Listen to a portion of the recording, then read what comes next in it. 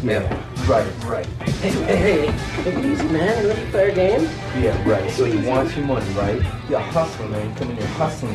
Yeah, pay for this, motherfucker. You pay for this.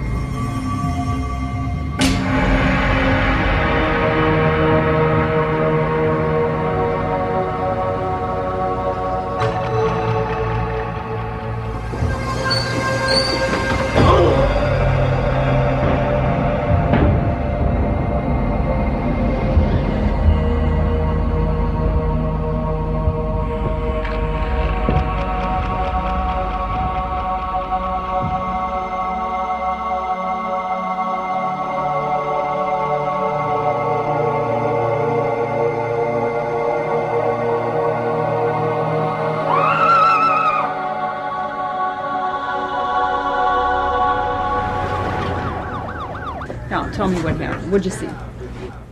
Yeah, well, I was going out to my car to get some more cigs, and this guy pushes me, and he starts heading for the stairs. He was freaked out, man. Anyways, I shove him, and I tell him to watch where the hell he's going, but he didn't even see me. I mean, I don't know what he was talking about. It probably has something to do with that wad of green he dropped at the pool table. Tell me what happened here. Well, you know, Joe, the guy that got hurt downstairs, he comes in here all the time and shoots pool, you know, and he's a real jerk.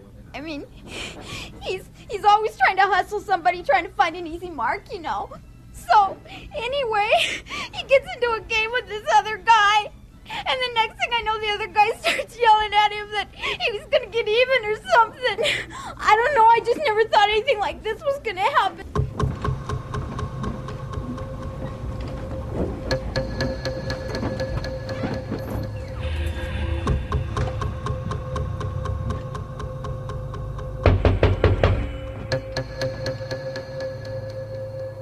Who's there? Police, open the door. We want to talk to you.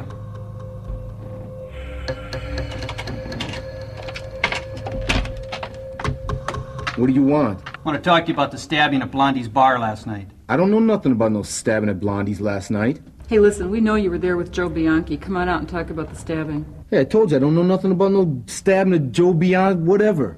Look, we know you were involved in the stabbing. You can talk to us now or you can talk to us later. Hey, listen, you'll have to arrest me first, you pricks.